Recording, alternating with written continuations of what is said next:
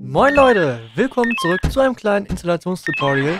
Wenn ihr wissen wollt, wie man die Iserlohn-Modifikation in Emergency 4 installiert, dann bleibt dran, ich erkläre es euch.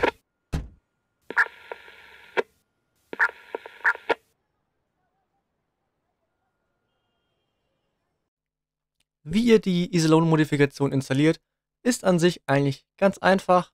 Dazu geht ihr einmal hier unter Emergency 4, unter den Reiter Webdisk. Dort findet ihr verschiedenste Modifikationen. Wir gehen auf Emergency 4, anschließend auf Modifikationen. Und da die Modifikation von Iserlohn noch recht neu ist, kann man hier auf diesen neueste Dateienreitern, kann man hier die sich aussuchen. Hier haben wir schon Iserlohn mit Biberfelde. Wenn jetzt die ein bisschen älter ist, dann geht ihr einfach hier auf städtische, regionale oder sonstige und fiktive Modifikationen und dann könnt ihr die dort auch finden. Wir gehen auf Iserlohn meets Biberfelde, aktuelle Version 1.1, die Beta-Variante. Das heißt, Beta ist immer noch in Arbeit und es gab auch einige Patches und Änderungen. Wie man das Ganze jetzt installiert, aber ist das Interessante daran, wenn man Fragen hat, Support Thread ist hier unten und dann geht man hier auf Herunterladen. Hier habt ihr jetzt zwei verschiedene Download-Varianten, Miro 1 und Miro 2. Welchen ihr nehmt, ist an sich egal. Hauptsache einer, der funktioniert. Wir testen das Ganze jetzt mal mit dem ersten. Da wichtig ist, um etwas herunterladen zu können, müsst ihr angemeldet sein. Das ist das Wichtigste. Also wir klicken drauf und dann lädt das Ganze hier herunter. Hier heißt es jetzt für Iserlohn, also ISL, MP, also Iserlohn Multiplayer, Experimental. Diese RAR-Datei, die dauert jetzt ein bisschen, bis sie heruntergeladen hat. Also sehen wir uns nach einem kurzen Cut, wenn das Ding fertig ist.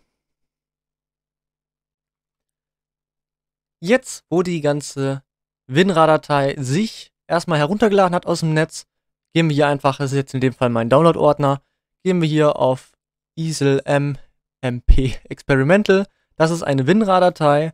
Wenn ihr WinRAR nicht habt, dann habt ihr noch ein Problem. Dann könnt ihr es nämlich nicht entpacken. Wenn ihr eine WinRAR-Datei oder ein WinRAR-Programm habt, besser gesagt, dann könnt ihr jetzt einfach auf Extract to ISL MP Experimental gehen. Die entpackt sich dann. Das dauert ein bisschen. Unten die Anzeige, die sagt, wie weit es noch dauert. Und dann warten wir auch diese mal kurz ab und können uns dann schon mal gleich Gedanken machen, wie wir das Ganze installieren wollen. Allgemein, das ist bei jeder Modifikation in Emergency 4 eigentlich immer das Gleiche. Also egal, ob es jetzt Biberfelde ist, Stuttgart, Iserlohn oder auch die Greifswald-Modifikation, an sich ist es immer das Gleiche. Herunterladen, entpacken. Ich empfehle entpacken außerhalb des Mod-Ordners.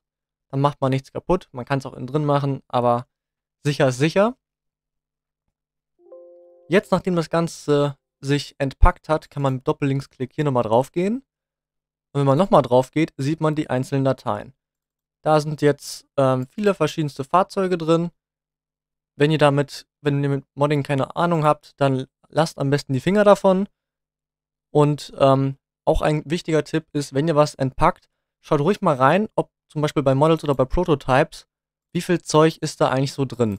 Wenn ihr jetzt mal reinguckt und hier die Liste mal kurz durchscrollt, da seht ihr, da ist einiges drin.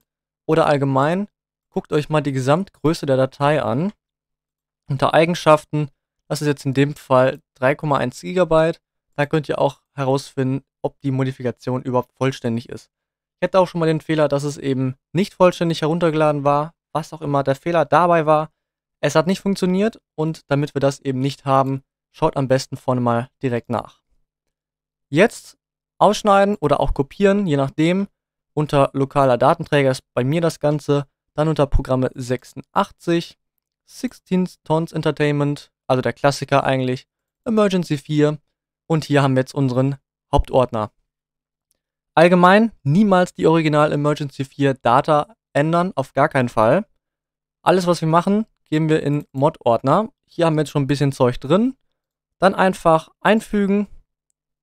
Jetzt fragt er mich gleich, ob ich die ersetzen möchte. Möchte ich nicht, weil ich habe schon eine Iserlohn-Variante drin. Die möchte ich gerne behalten. Aber hier könnt ihr dann die einfach einfügen. Und dann seht ihr hier, das sind die gleichen Fahrzeuge oder die gleichen Sachen alle.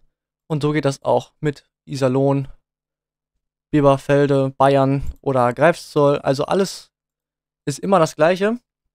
So einfach und schnell kann es gehen. Wenn ihr noch weitere Fragen habt, stellt sie gerne. Nur einem fragenden Menschen kann geholfen werden. Und jetzt wünsche ich euch auch viel Spaß beim Spielen.